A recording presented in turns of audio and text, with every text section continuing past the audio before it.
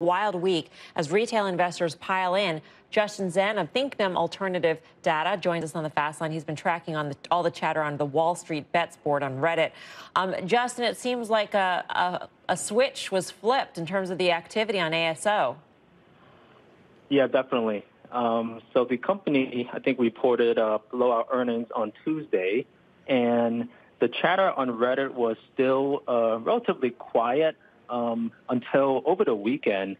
Basically, it increased 944% between Friday and Monday.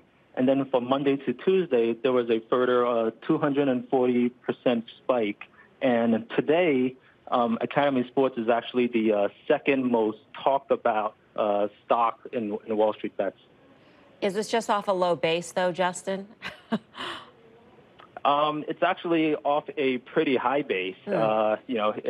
It's the second most popular stock behind GameStop, which is pretty fascinating considering there were a lot of other names that were already that are already in play.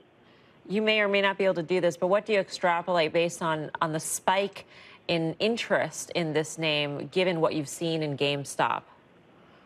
Yeah, so if you actually look at the alternative data, it's really interesting. So 76% of Academy Sports, 76% of their stores are actually in states where there's currently no mask mandates.